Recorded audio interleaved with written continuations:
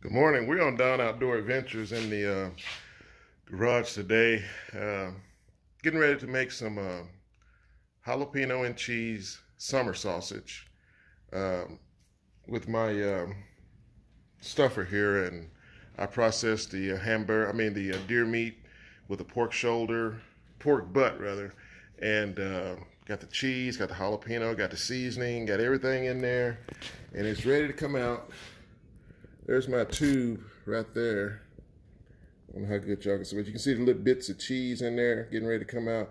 We want to get as much air out of this tube here as possible before we put the stuffers on. So we're going to do it here and try to videotape a little bit as I go. So we got the stuffer, casing rather, this is the stuffer. So we're going to slide this on there. Yeah, we're getting ready to take it to a new level now, baby.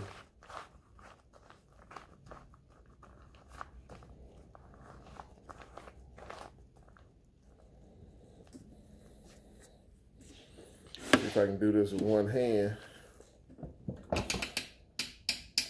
taking it out. There she goes.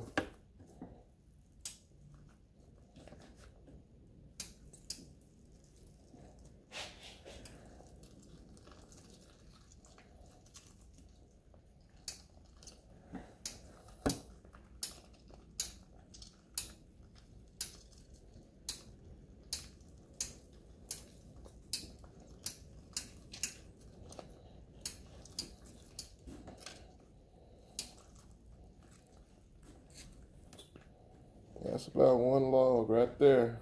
Back it off a little.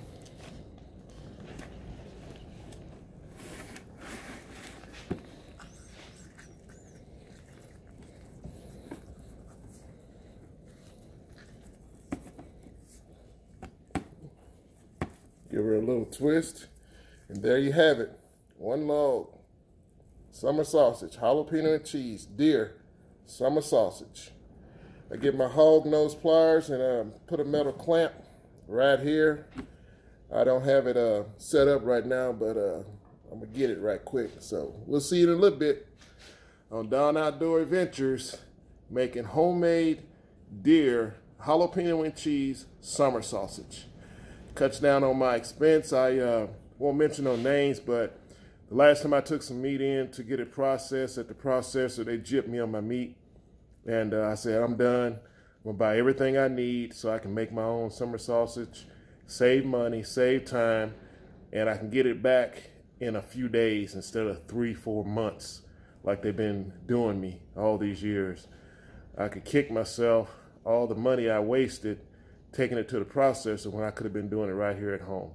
But lesson learned, so we'll see you in a little bit on Down Outdoor Adventures.